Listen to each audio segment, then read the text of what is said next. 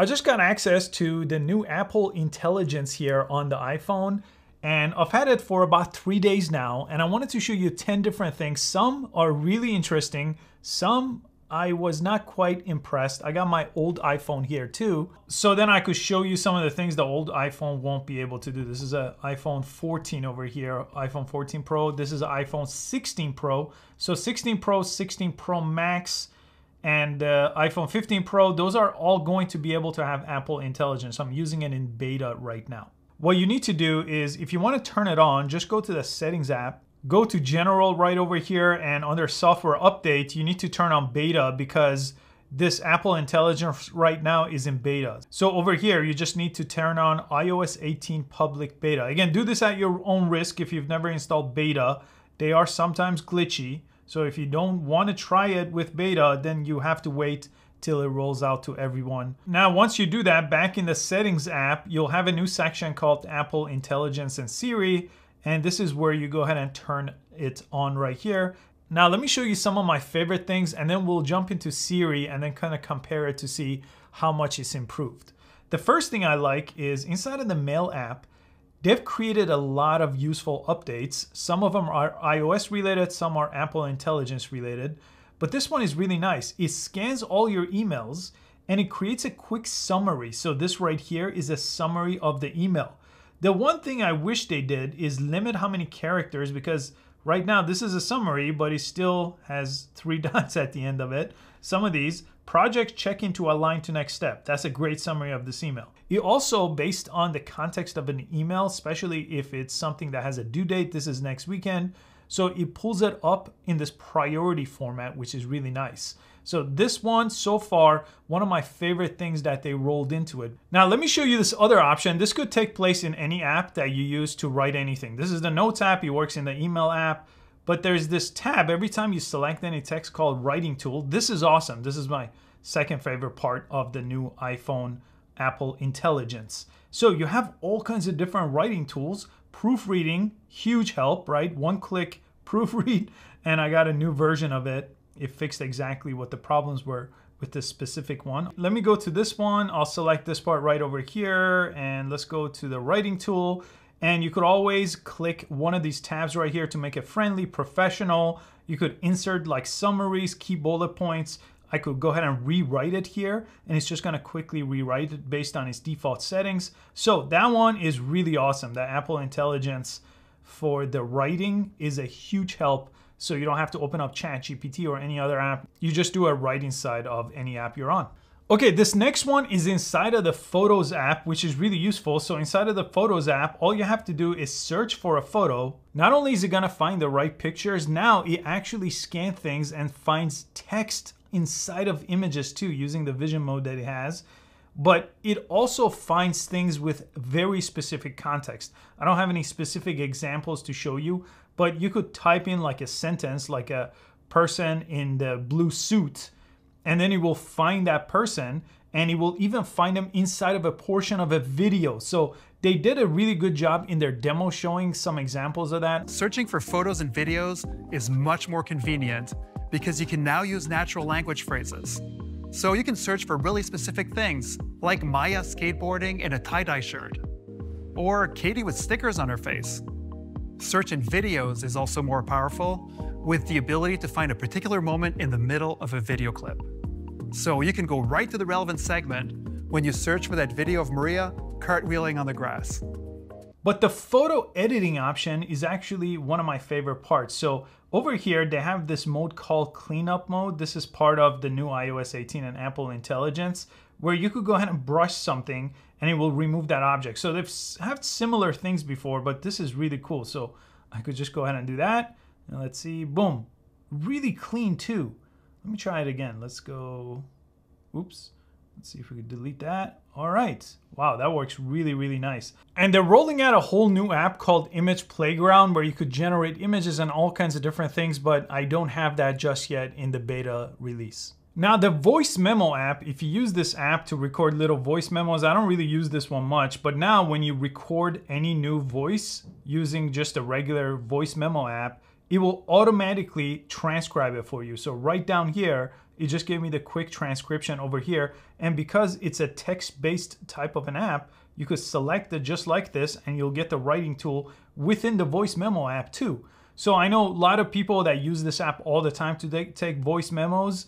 They're gonna love this auto transcription and the writing tool combination right inside of the voice memo app. Now there's a bunch of other little updates too that also take place on device, like you get a little notification recap using Apple Intelligence, again similar to the email. But let's get to the biggest update of them all, which is the new Siri upgrade, where you could press the side button, you get this little cool animation right over here, and now Siri is listening to me. But before I show you that in action, I should just mention I never used Siri in previous iPhones. I've had the iPhone for like 15 years, but I just never used it because it just wasn't that good. Even like setting your alarm was something that was just easier doing it manually. So keep that in mind, but let's try it here in action. Can you find the latest news for me for today? Here's some news. Okay, that is not great. Can you recap any of that for me? No, I guess you can't. Let me see. Can you tell me what the weather is in Chicago? It's currently partly cloudy and 71 degrees in Chicago, Illinois. Okay. Well, huge improvement in the sound quality of Siri. It doesn't sound robotic. It sounds a lot better. Can you open like the Instagram app for me?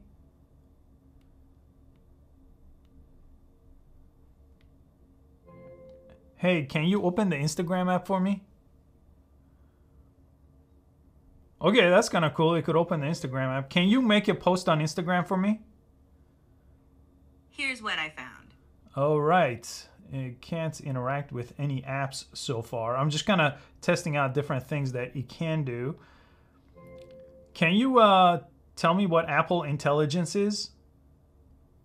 Apple Intelligence combines the power of generative models with your personal Okay, context to can you deliver stop? personal Okay, stop. intelligence.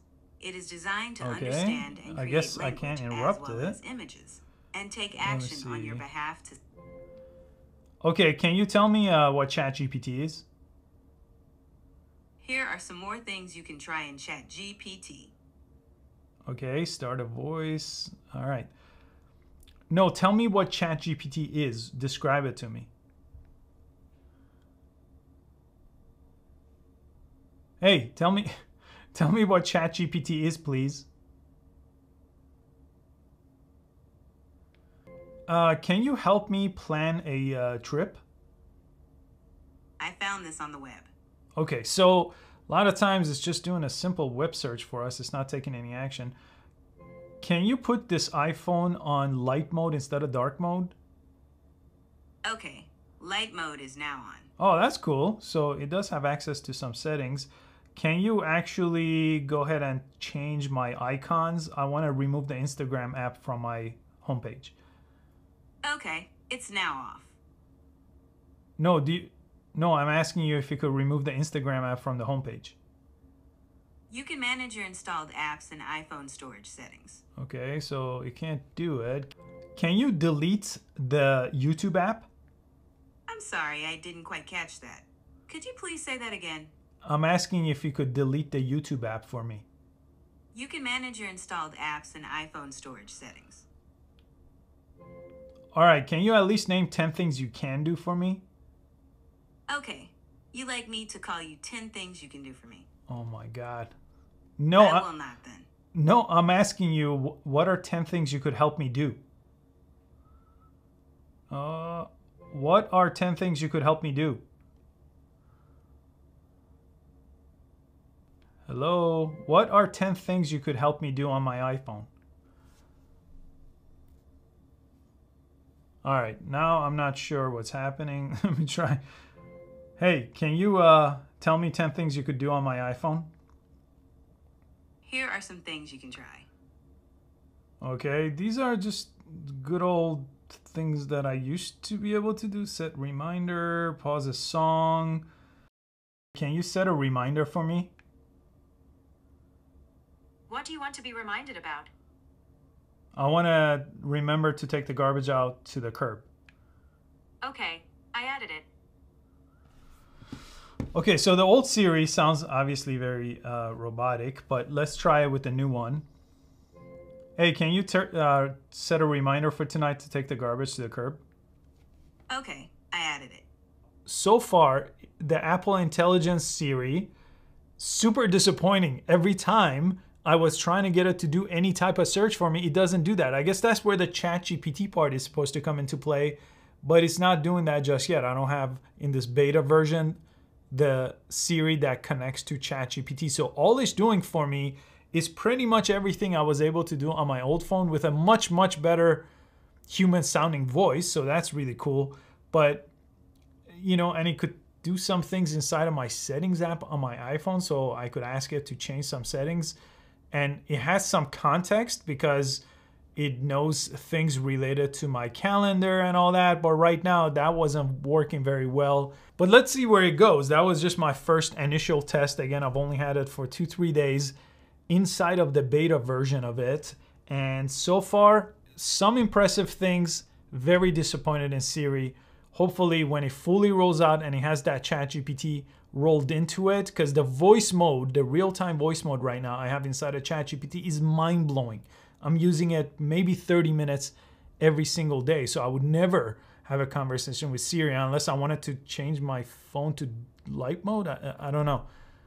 We'll see. We'll see where it goes, but I'll update you when I get the full release with ChatGPT. I hope you found this useful. I'll see you next time.